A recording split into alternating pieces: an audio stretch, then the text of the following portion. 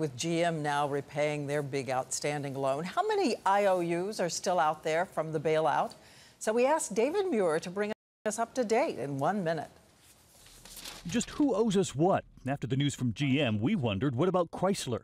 Taxpayers gave the automaker $14 billion, and so far they've paid back just a fraction, leaving us taxpayers with an IOU of more than $12 billion. So the question now is, are we going to recoup the Chrysler money? I think we'll get the money back, but it'll take longer. And what about the banks? Taxpayers spent more than $200 billion to save them, and of the 9 major banks bailed out, only one now hasn't paid up, Citigroup.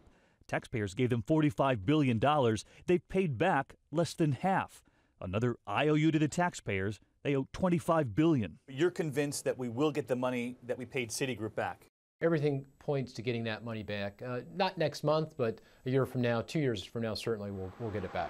And finally, insurance giant AIG, a full $70 billion straight from taxpayers. And we're still waiting for any of it back. With the story in 1 minute, I'm David Muir.